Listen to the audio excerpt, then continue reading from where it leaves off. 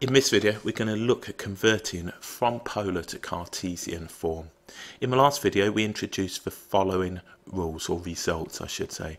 X is equal to r cos theta, y is equal to r sine theta, r is equal to the square root of x squared plus y squared, and in this particular course we define r to be non-negative, or you could say r squared is equal to x squared plus y squared, and theta was given to be the inverse tangent now of y over x. So we're asked to find the Cartesian equation for the following curves where a is a positive constant. R is equal to 2. Well, let's just look. R is equal to the square root of x squared plus y squared. So what we can say is 2 is equal to the square root of x squared plus y squared. Squaring both sides, we can see x squared plus y squared is equal to 4. This is a circle, centre 0, 0, radius of 2. And if we have r is equal to a, this is a circle with a radius of a units. Let's look at the next one. These are not always blindingly obvious.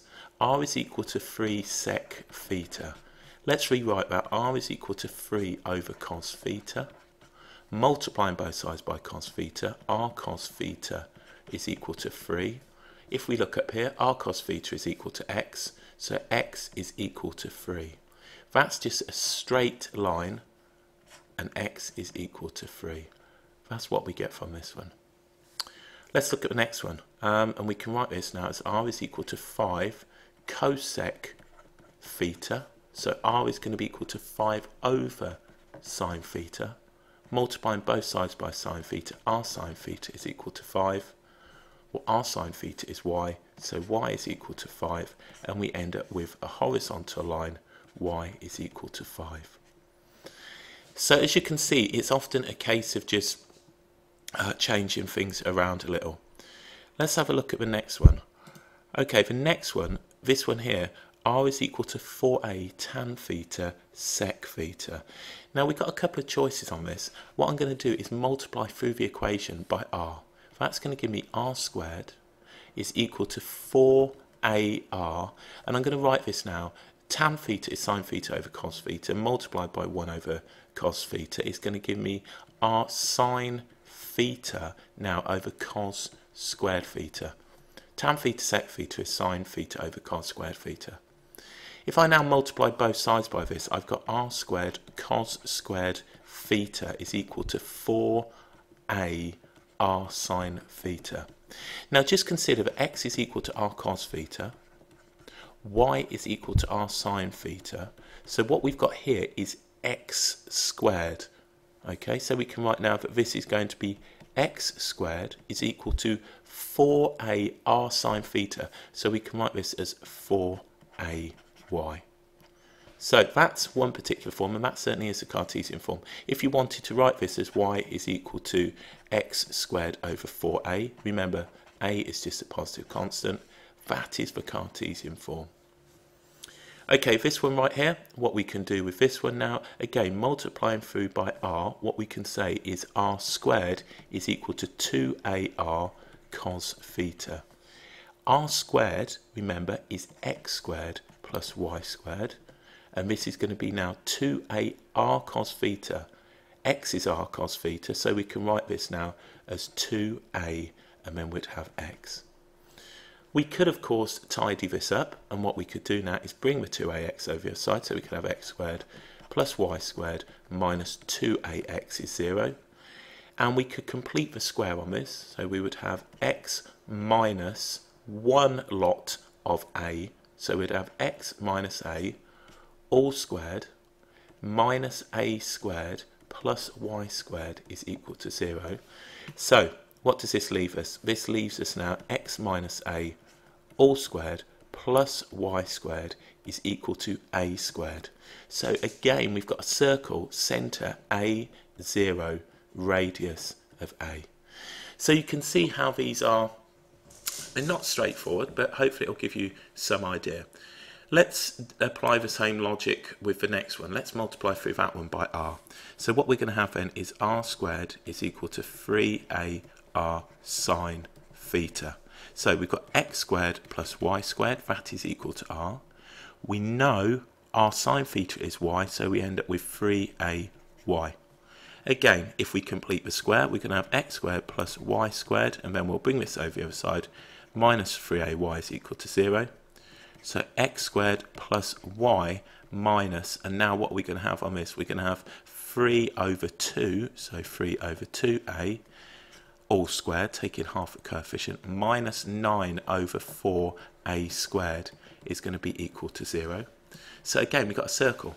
So this one is going to be x squared plus y minus 3 over 2a, all squared, is equal to 9 over 4a squared. So centre, 0, 3 over 2a, and then the radius is going to be the square root of that, which is going to give us 3 over 2a. So that's what we wind up with. And you'll see later that you can kind of spot these to be circles, okay? So that gives you a bit of an insight on those ones. Okay, let's have a look at this one. Right, looking at this inside here, we can convert this. What I'm going to do is rewrite this. I'm going to write cos 2 theta as 1 minus 2 sine squared theta. So what we can say then is r is going to be equal now to 4 lots of 1 minus 2 sine squared theta. Okay, so what's that leaving us with now? R is going to be equal to 4, and then what we're going to have here, we're going to have 1 minus 1 will go, minus 2 will give us 2 sine squared theta. So r is going to be equal to 8 sine squared theta.